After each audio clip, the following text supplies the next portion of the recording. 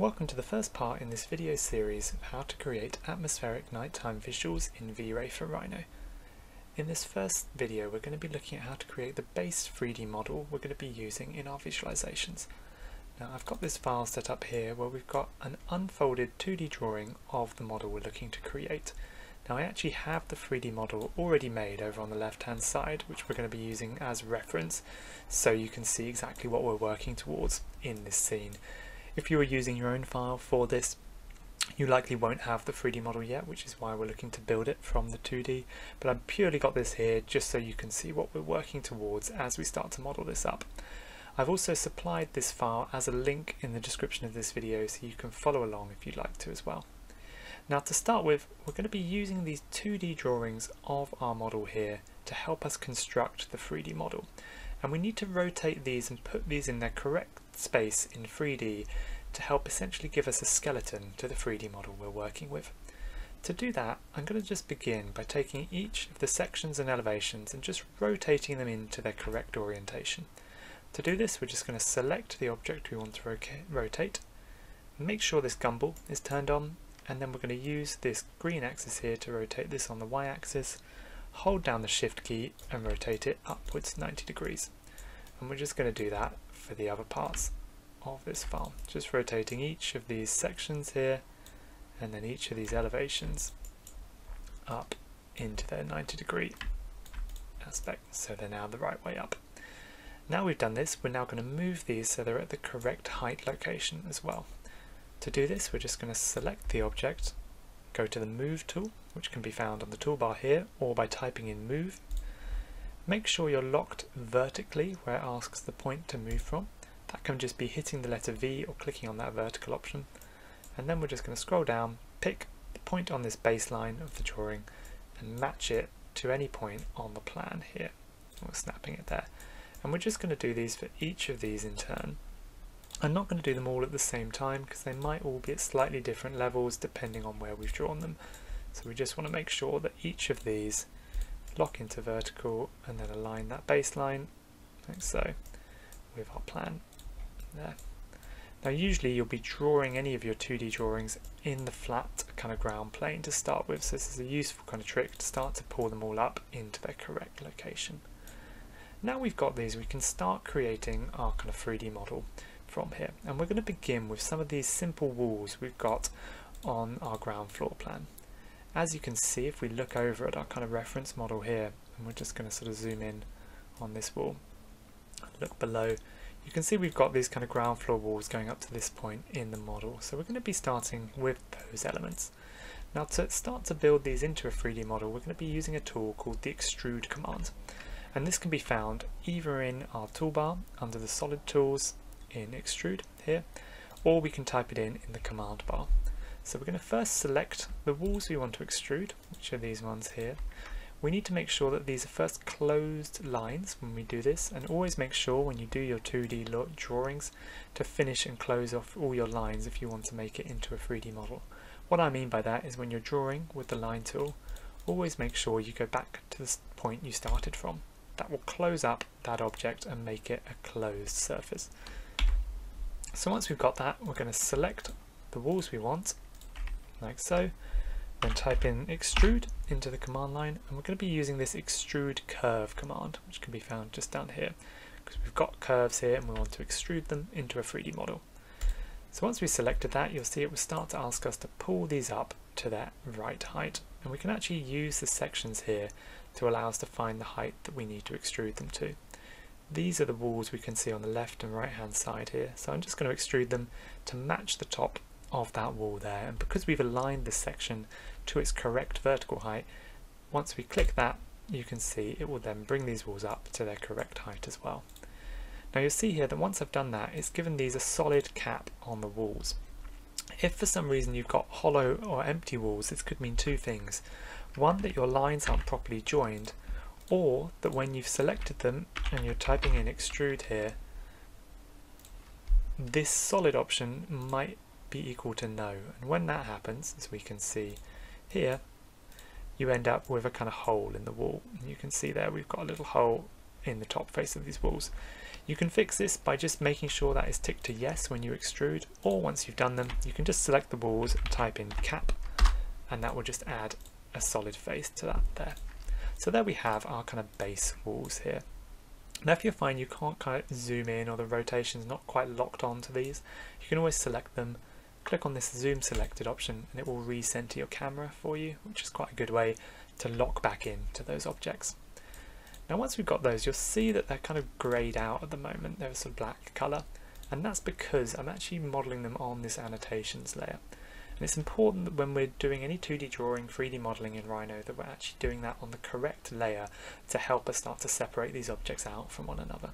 This becomes extremely useful when we start to add textures and materials, because we can do it via the layer they're on. So I always try and model things of the same material on the same layer. Now in order to move these over to this walls layer I've made down here, 3D model, we can actually just select them like so, go to our properties panel, under layer we're going to go to the walls under the 3D model, and we're just going to select that, and you'll see that they're now there. So that's the base part of the walls. The next elements we want to make are these larger kind of big red walls here, and also this kind of floor plate and ceiling plate up top. To do that, we're actually going to be using the section model here, and I'm just going to take all of these lines. We've got this piece, we've got these two banks at the edge, and these two large walls, and also the ceiling here. And we're going to just copy them using the copy tool and move them into their correct place in the 3D model. So to do that, we can just kind of hover, and if we've got the smart track locked on, you'll see it will automatically lock to this horizontal plane. Once you can see that locking, if you hit the tab key on your keyboard, just press it once, it will actually fully lock that into the plane, so we can't accidentally move it any other direction. Once that's locked, we can then kind of move it down and find the appropriate point on our elevation, which is kind of this edge here, to snap that line to. So you see I'm just moving it along and snapping it to that line on the elevation there. So it kind of nicely lines up with my elevation, which we can see here. Once we've done that, we can use that extrude command again, just like we did in plan, to extrude these objects in section as well. So I'm just going to type in extrude. Make sure when you're extruding, we'll go back to the layers, that we're on the correct layer. So I'm just going to double click on that walls there, and then we're going to extrude it all the way along and line it back up with our elevation here and snap to there. And there we have the base of our walls. Now you see here these are hollow because I didn't click that solid option, so I'm just going to quickly go back, do that again, just so you can see, and then make sure this solid is ticked to yes, and then we'll snap to that far edge like so. So we're always using the elevations, the sections, all the other drawings to help us align these pieces. Now there are actually some bits here that you see that this bank actually goes all the way to this orange edge, and this one goes even further out here. So if you've got that, you can always just take that original curve and just extrude these individually out to the point they need to be. So it's very much just using these simple sets of tools, just extruding the lines we have and starting to build this more complex 3D model like so. Now the next part gets a little bit more complex, and as you can see in our completed model here, we actually have a hole that's cut through into the middle of the building. You can kind of see it like that, this little kind of cut out shape here. Now currently we've just extruded our model all the way across, so we don't have that hole in there, but we can see it on the elevation that it's kind of marked out by this shape here. So we're going to introduce a new tool which is found under these tools here under your Boolean tools, and this is called Boolean Difference. And what this refers to is it essentially allows you to subtract one solid shape from another solid shape. So you're basically subtracting one shape from another. In order to use this, we first need to model out the negative space that we want to subtract from our 3D model. To do that, I'm actually just going to select this elevation here, and we're going to isolate it to allow us to easily work on it without the other objects in the way. And to do that, we can just select the object, go to our visibility tabs up here under standard, and click on this isolate objects option. Once that's isolated, under the walls, we're just going to select the polyline tool, and I'm going to draw out the shape that I need to subtract. And it's essentially just following these lines around here, snapping to this edge. We want to kind of press the tab key to lock that in and then just snap it up here. Follow round and make sure we close off our line where we started, like so. Once you've got that particular curve there, we can then select all our objects again and unisolate them just by right clicking on that isolate tool to do the opposite of what we've done. And then we can select the curve we've made and we're going to extrude this out to form the negative space that we want to create. So we're just going to extrude it out to the point that we want.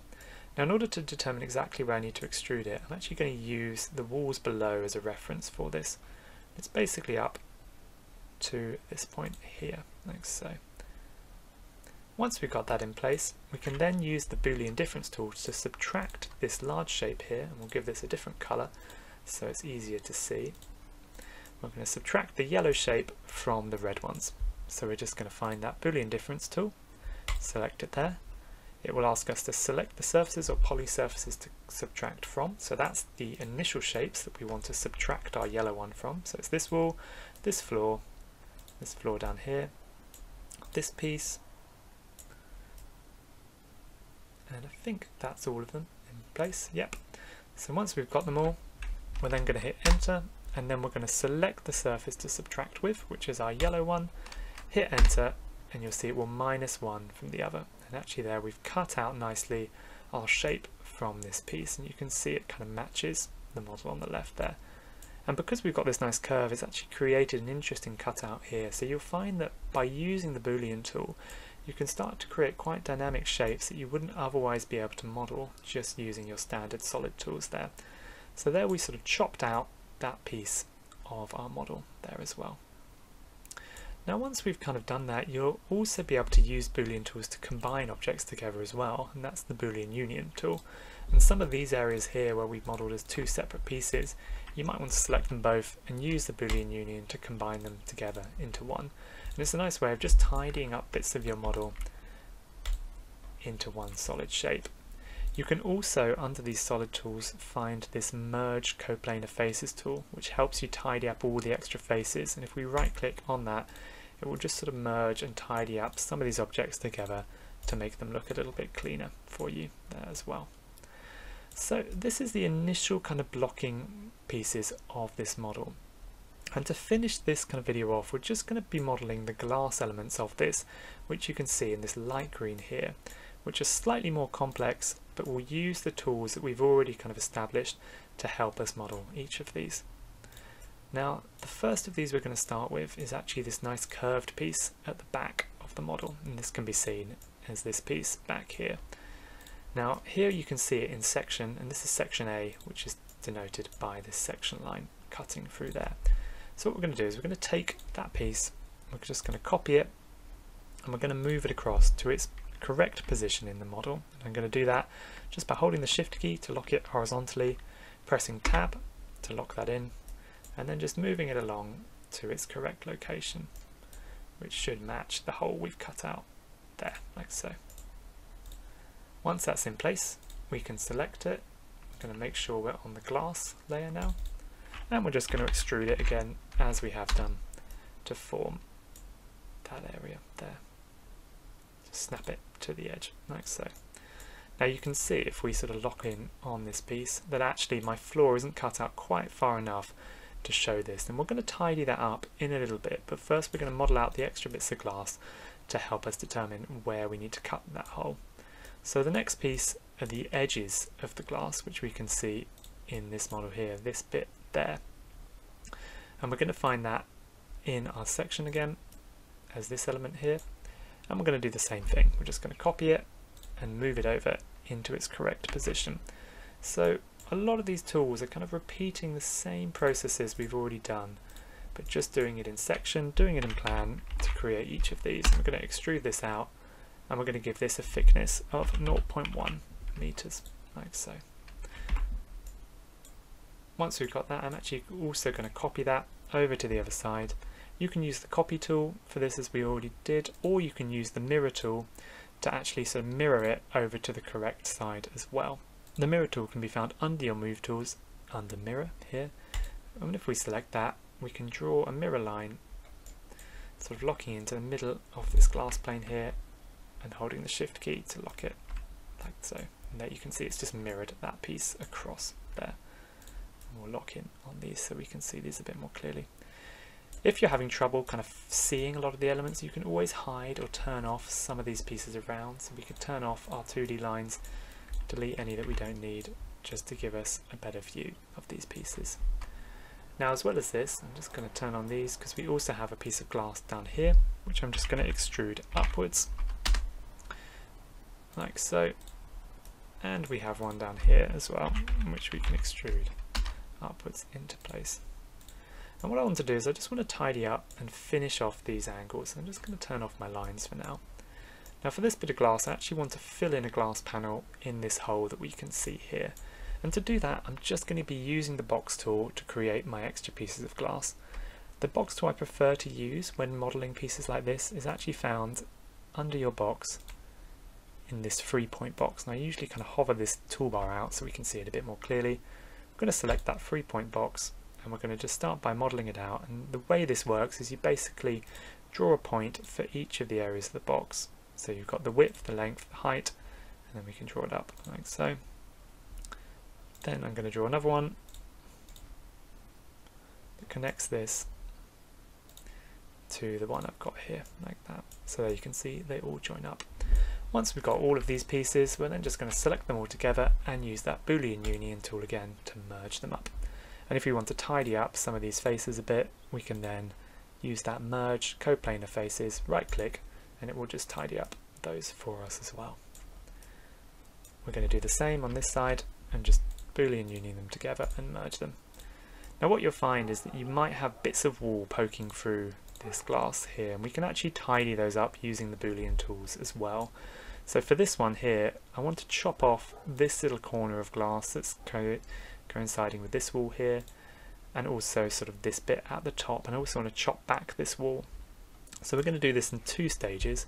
We're first going to subtract these bits of glass away, and to do that we're just going to select the object, use the Boolean Difference tool again, select the objects we want to subtract, which are these two, but under this delete input we're actually going to change this to no, and what that will mean is it won't delete these objects once it subtracts them. It will just delete the shape but keep the objects in place.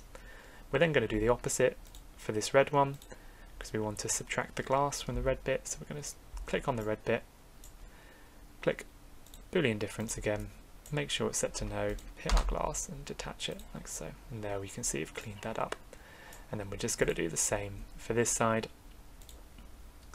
where we're just going to detach it from this one like so, and there we have our kind of clean bit of glass.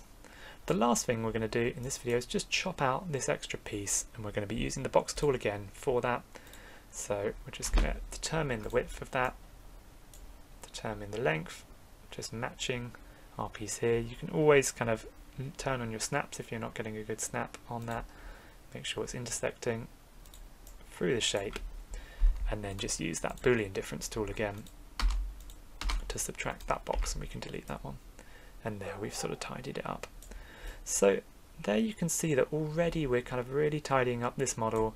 We've got our nice kind of piece of glass coming through here. We've got our sort of base pieces of the model, and you can see if we start to compare it, we've now just got the sort of detailed elements we need to add in. We're going to be chopping these holes through, adding these beams on, and adding a little bit of paneling detail to the front piece of the model. So we're going to be adding that detail in the next video, where we're going to start to introduce a few more 3D modeling tools which you might find useful for this, and getting our model ready for the next stage, which is texturing, lighting, and then rendering the model out. So thank you for watching this initial video in this series on how to produce atmospheric nighttime visuals in VRay, and I hope you tune in for the next one, where we'll be going into more detailed modeling techniques.